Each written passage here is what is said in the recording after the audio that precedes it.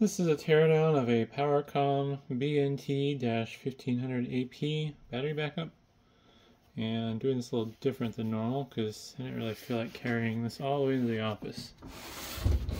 So I believe to get to the batteries, now there's looks like there's some screws that hold the front on. I just take my gloves off. And this should come forward now. Might require some persuasion with the screwdriver. There we go. No, I don't think. Actually, I don't know. No, those screws weren't holding the front on. Interestingly, this cable is extremely short. So if you want to get the batteries out of this thing, I guess... Oh, maybe tug a little extra. There we go. And I'm just going to drop the tripod down a little lower. You can see there's a screw right here on the front that holds the battery door on, which just lifts up and pulls out. And I think these batteries might be leaking, so I'm going to put my gloves on. Not that these are the right gloves for the job.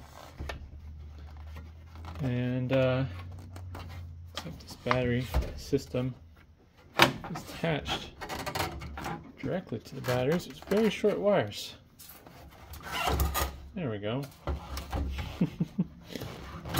Interesting.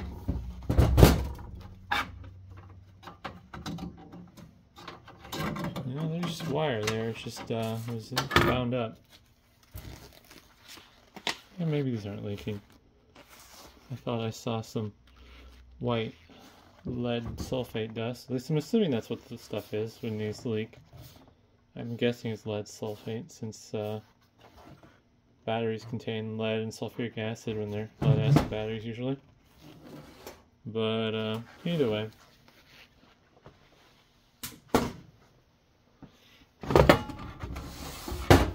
So now, flip this on its back side, I think.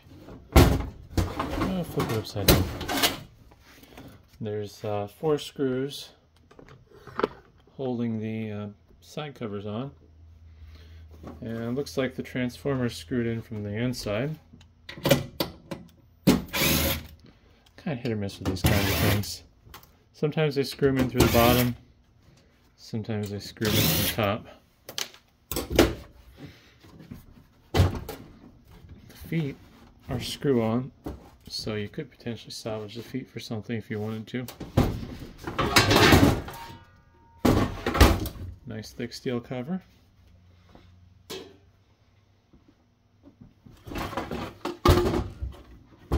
And pretty standard looking battery backup internally. There's a good possibility it was still good, but these no-name brand battery backups just don't sell very well. Although, somehow controversial, I also consider CyberPower to be a bit of a no-name brand, so... I don't know. Some people swear by them, but I've always felt like the CyberPower stuff's really cheap.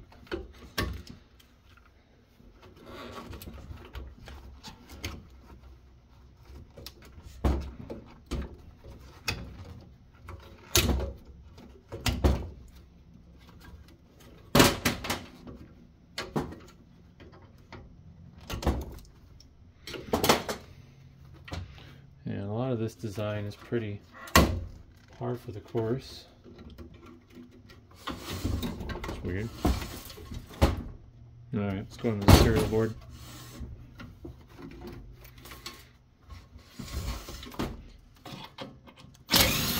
Definitely reminds me of similar era APC backups of this form factor.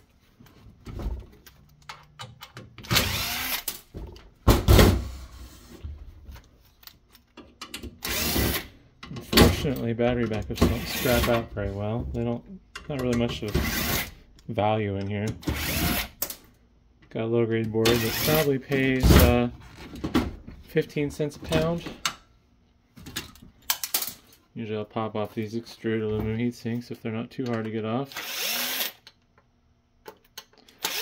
Also worth noting, taking these apart is semi-dangerous. They can contain voltage still. Let's see here. Screwdriver I don't like. Let's find the capacitors. These aren't very big, but let's see if I get a spark and a good jump scare out of myself. No.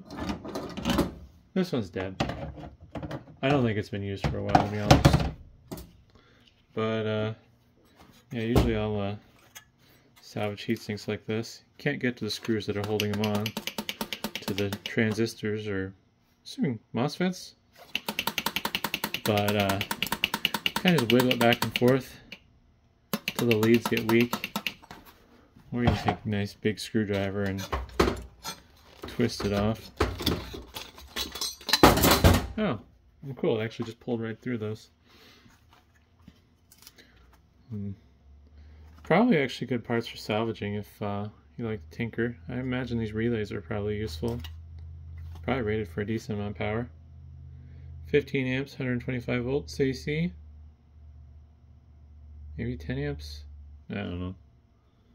Yeah, I'm not very zoomed to focus on that.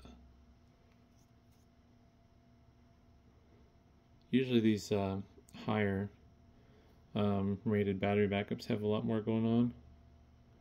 Got a full bridge rectifier there, I believe. Yeah. Bunch of random transistors. I don't know if they're anything common though, or usable.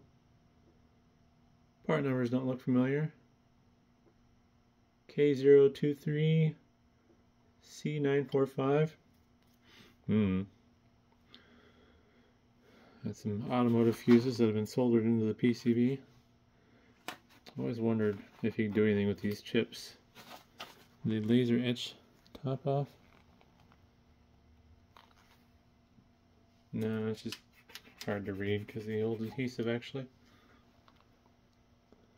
And lighting. Let's see if I can turn on the light maybe. And nope.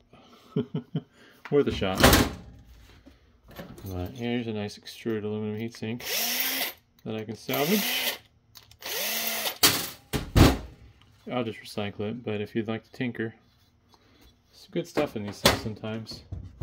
Just gotta be mindful of the risks. I've tore apart a lot of these over the years.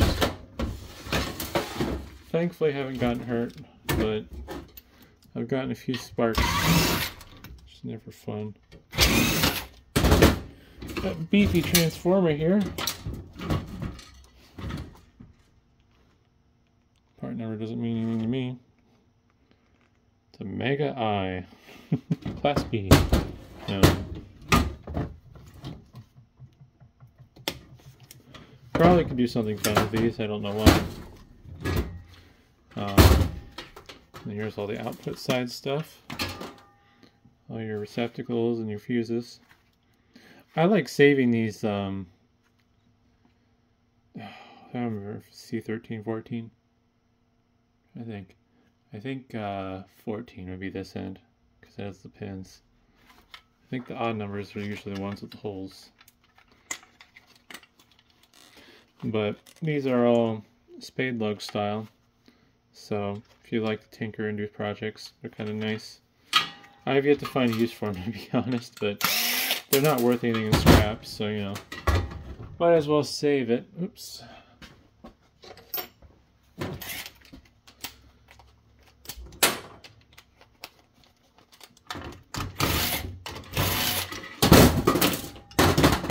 Here's the board that does filtering of, I guess, Ethernet, and then your serial interface connection with what I'm guessing are a bunch of opto-isolators.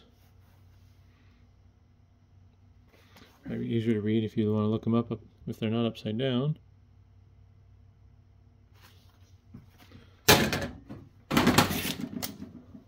Oh. Kind of awkward operating with a tripod in my way.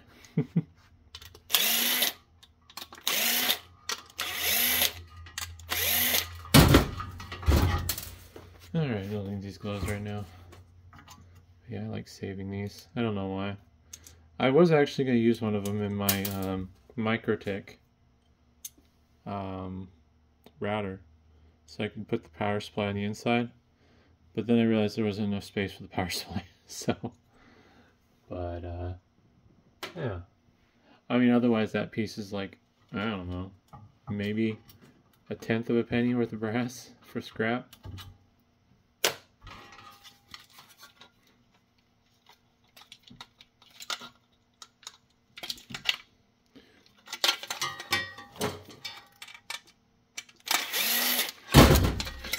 One thing I've never figured out what to do with are these little fuses, circuit breakers that they put. I don't think they're worth saving. They just get thrown in with the shreddable steel. Might save this. Might be kind of fun. I doubt the rating on it's very high, but yeah. And these are just normal receptacles, and they have wires that they stab into little holes in the back. Pretty common in battery backups.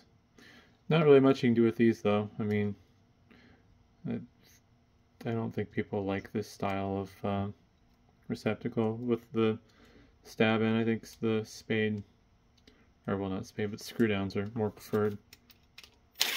But yeah, no, they'll just go on the brass breakage because there's really no use for them otherwise. That's interesting. A little bit different. Normally I see these when they do these stab-in type wires on the receptacles. Usually they're solid copper, not stranded copper with a custom little crimp that gives you a solid pin. But yeah, hopefully that was interesting, and thanks for watching.